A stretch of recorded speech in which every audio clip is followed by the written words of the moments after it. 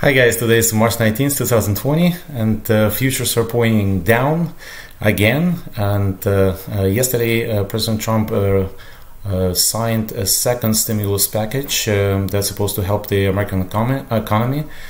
And ECB, which is the European Central Bank, they said that they will inject 750 billion euro into European economy by directly purchasing assets in the European economy, such as bonds and direct purchases of banks and securities and so on and so on.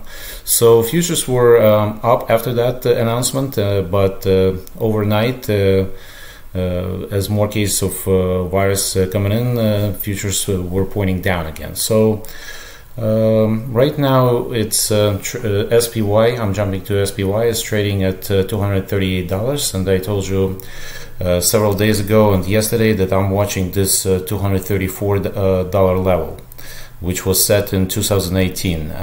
Yesterday it was actually an encouraging sign, because it did penetrate that level, but it bounced right back. So that was kind of an encouraging sign. And also I am watching VIX, symbol VIX, which is the volatility index or fear index. As you know that when VIX goes up, the stocks go down, and when VIX go down, stocks go up, because it's a fear index. So VIX was actually down a little bit yesterday. I mean, it was up, but it's opening down a little bit today, and it was very strange trading. So then I looked at the VIX, which is the volatility index that measures the volatility. So symbol VVIX, and that was down, and that was kind of, as you can see, that was down yesterday, and that's pointing to me that the volatility may be starting to subside a little bit, and we may put like a temporary bottom, at least a temporary bottom. Well, I mean, I'm not sure if this is right or wrong. I'm just telling you what my indicators tell me, and I don't know. I mean, sometimes if they report more and more cases of the virus, all these technical indicators will be thrown out of the window. But at the same time, I can't ignore it. So the indicators tell me that yesterday it was like a temporary bottom set because of this VIX indicators, and especially the VIX indicating to me that maybe something is changing, at least from yesterday.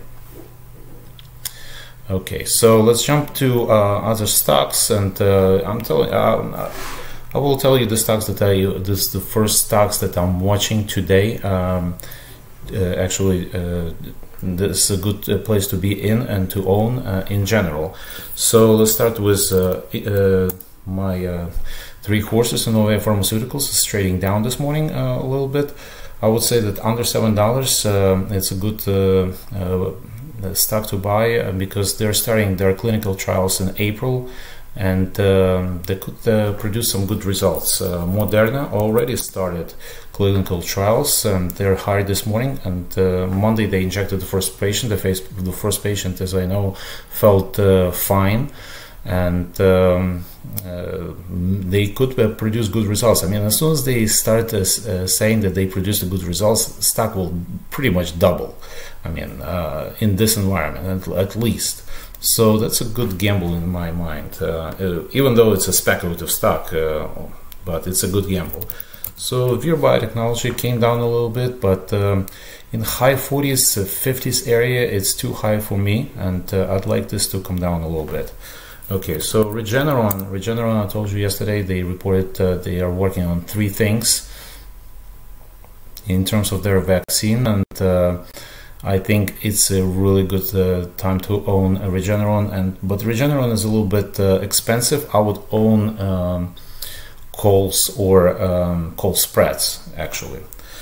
And other pharmaceuticals that are working on this virus, GlaxoSmithKline and and Sanofi and J&J, Merck. All these companies are in some capacity working on the vaccine or virus on the virus vaccine, or some drug that could treat this virus. Okay, so other stocks that I'd like to own in this environment, and this is the first stocks that I watch that I like to buy, is Amazon. Okay, symbol AMZN, and they're actually working overtime, hiring more workers. Several days ago they said they will hire more, like 100,000 more workers. And I know it's a very expensive stock, but still, it's even a small amount. If you buy, it's a good place to be in this sell-off. Okay, Campbell Soup, CPB. It's trading pretty much flat around $50, but on any pullback, that's a good place to be in. Also, General Mills. Okay, General Mills reported so-so numbers yesterday, but it's actually a very good place to be in this environment as well. CMCSA. Comcast is the cable provider company, and it's a good place to be in as well. So Verizon, as well as the cable provider, and paying very high dividend, and that's not a bad place to be in. Okay, Netflix, Zoom Video. I mean, Zoom Video, I'd rather be in Verizon and Comcast than Zoom Video, to tell you the truth, but it's a good spec to trade at this stage. Okay, and the first stocks that I'm buying, in terms of the tech stocks, is the Intel, INTC. That's a cloud-based computing company, and chip stock, AMD. Microsoft, and NVIDIA. NVIDIA also is the artificial intelligence company. It's a really good stock, and came down a lot lately. Okay, so also I'm looking at a stock called Teladoc. It's a stock that provides telemedicine and patient to doctor communication. INTC. Okay, INTC is the online marketplace for handmade and vintage goods. And I like Ring Central, RNG. Okay, RNG. Ring Central is a cloud-based provider of communications and collaboration solutions. They have like web conferencing software, they have fax phone systems, and basically like when you call and you get to the business hotline or something like that, that's probably handled by Ring Central, RNG.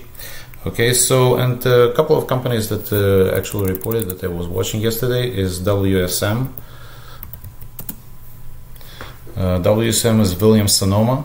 Williams-Sonoma came down a lot, and it's a specialty retailer of home furnishings and gourmet cookware, but they have stores. They're closing those stores, but they also have a big online presence. I mean, they reported pretty good numbers, top Q4, top estimates, but provided no guidance due to coronavirus outbreak, and they don't know what's going to happen, so basically they didn't provide any guidance.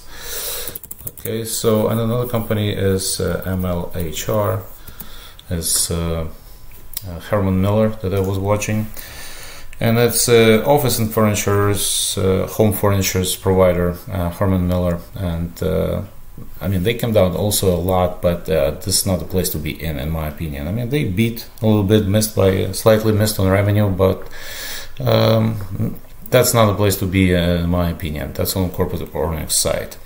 So that's it, guys. That's the wrap for the day. Don't forget to subscribe to my channel, click the like button, and I'll see you tomorrow.